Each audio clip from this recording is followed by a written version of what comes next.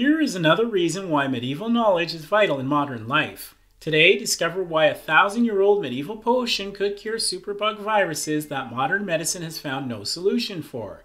Ball's Leechbook, a 10th century medical advice guide located at the British Library, is thought to be one of the earliest known medical textbooks. It contains various Anglo-Saxon remedies, salves, and treatment procedures. This includes one remedy which was originally used as an eye salve.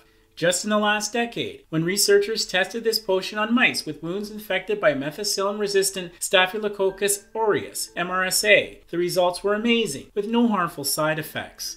MRSA is difficult to treat in humans and costs healthcare services billions of dollars each year. This medieval recipe called Ball's Eye Salve performed at the same level as modern antibiotics, as well as being effective at treating various staph bacteria strains which traditional antibiotics cannot treat.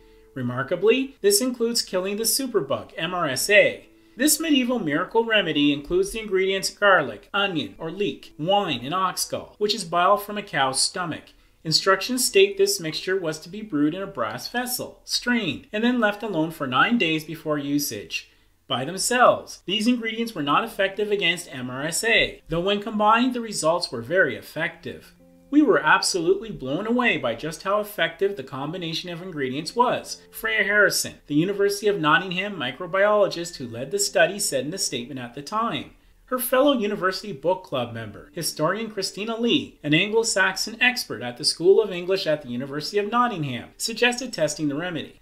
They came across this potion after reading about it during the book club's regular studies of old Anglo-Saxon textbooks. The university's Center for Biomolecular Sciences then created the salve to test its effectiveness as an antibacterial remedy. First, this mixture was tested in vitro, where the potion was effective at killing bacteria. Next, it was tested by researchers on MRSA biofilms. Biofilm infections are tightly packed groups of bacteria that are a huge medical issue. Why? They create a protective barrier which is extremely resistant to antibiotics. In fact, an antibiotic concentration 100 to 1,000 times higher than used to fight biofilm-free bacteria is often required. Remarkably, this salve killed biofilms as well. Stephen Diggle, an associate professor who ran the lab where Miss Harrison performed her postdoctoral research, was impressed. From a statement at that time, Freya Harrison stated this team's research highlights the need to explore not only single compounds, but mixtures of natural products for treating biofilm infections, and highlighted the potential applications for making something clinically useful from these discoveries. Thank you for watching this episode of Medieval Revealed. We show regular episodes to reveal the wonder of medieval times to the modern mind. So please remember to like, subscribe, share, and reveal the knowledge of the medieval period for the benefit of everyone. Thank you.